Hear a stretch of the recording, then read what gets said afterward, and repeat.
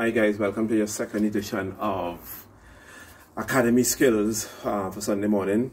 We're hoping to do 3 skills today. The first one is going to be just a little clock that you could do on your own in your bedroom if you have a carpeted bedroom or on a piece of rug or anything like that. It's probably ideal to get the same resistance if you don't have grass or piece of turf in your backyard. So the first one, like I said, very simple.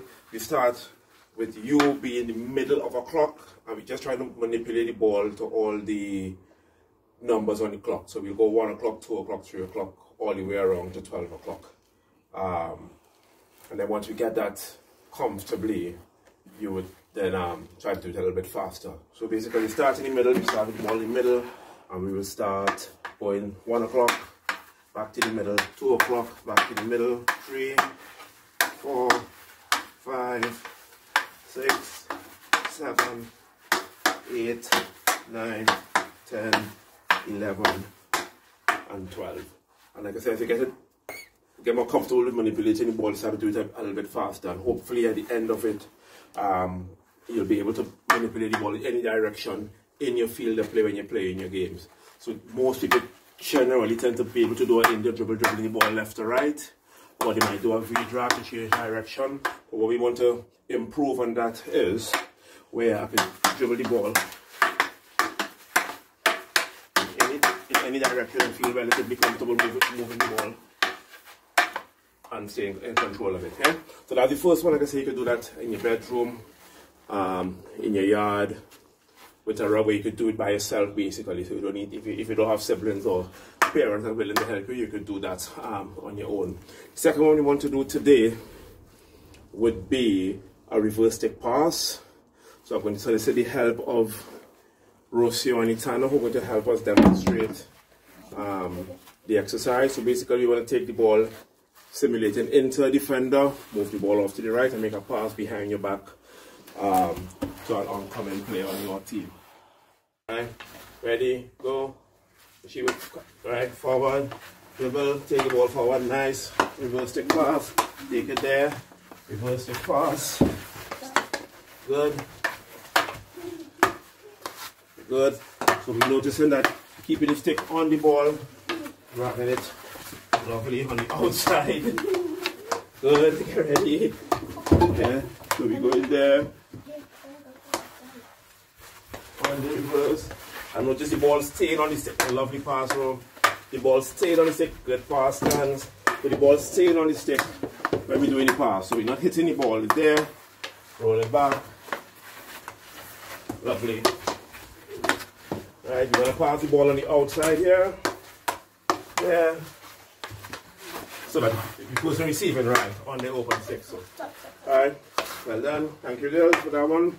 Right, so the key there guys was you're attempting to pass the ball not behind your back here, but in a straight line. So you're passing onto the person behind you onto their open stick. So if you were to simulate this in a game situation, if Itana was the defender standing there, and Rocio passed the ball to me, I could engage Itana this way, get her to come to tackle, then I'll make that pass, but I'm making it there onto an open stick, and then she could take the ball off in that direction. So like I said, you could do this if you have siblings or your parents, or if not, and you have a couple of balls, you could simply just get a whole group of balls and practice the passing itself. Just get a group of balls, go forward, practice that pass on the outside there. Couple of key things. One, like I said, the ball was always on the edge of the stick to make the pass. So the ball is there, make the pass there. And the other thing is the position of the feet.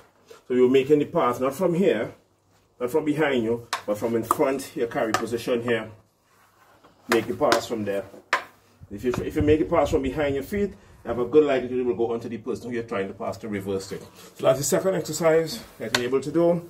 And the third one is going to be a rollout, which you probably do every week. The only difference with this rollout, we want to roll out with the intention to pass. So what we're going to look at is where we release the ball, how we control the rollout to determine when and where we want to pass the ball from. Yeah? So again, we'll demo that, and then I'll talk you through how we want some steps in the executing it. Right, so you want to go first? Good. Pass. Go. There. Roll out. Good. Nice pass. We carry there. We roll. And then we pass onto the open stick. So the idea is to pass the ball to the person open stick. Good. So we're not just rolling and trying to pass anywhere. Excellent. That's good enough. There. Roll onto the open stick. Roll. Good. I have to go first and stay onto the open stick. Immediately. Yeah. Good. Good turns. Yeah. So we roll and pass onto the open stick. So the key to the pass is that when we do the roll, we don't want to pass the ball from on this foot. We want to make sure it passes your right foot when you're going to pass. So we don't want to do the roll here and then try to pass from here, because then the ball will end up going on this side of the person you're trying to pass to. So if I know there's stick on this side, so if I want to pass the ball to the open stick, I want us to release my pass or start making my pass when the ball gets past this foot. Then I can see the stick there and I can make the pass accurately. The other thing is, in terms of getting the turn really tight and quick at speed, we talked about this thing earlier, your hand position. So as I start to go around, and in fact, Rosie, you can come and demo this.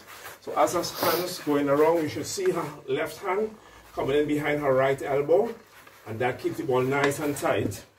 So she's able to turn really quickly if she's running at pace. So you can practice it running at pace and see if you're able to turn really, really sharply. Let's see how fast we can do this one, girls. Go, speed, in. Lovely, good. Just do the roll, go hands. Don't pass it now, just roll. Speed, speed, roll. Lovely, well done, good pass. One more. Roll. Oh, excellent, really good. Well done. Right, guys, so that's just three things that we could practice tomorrow. Last week we had about 5 things that we could add to this week's one, so we have about 8 things, probably stuff for every day of the week at the moment.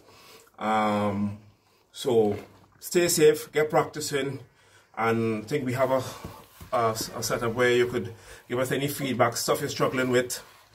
Let us know, and we could kind of like recap it the following week in case you're in any part of it giving you any difficulty. So good luck and thanks a lot.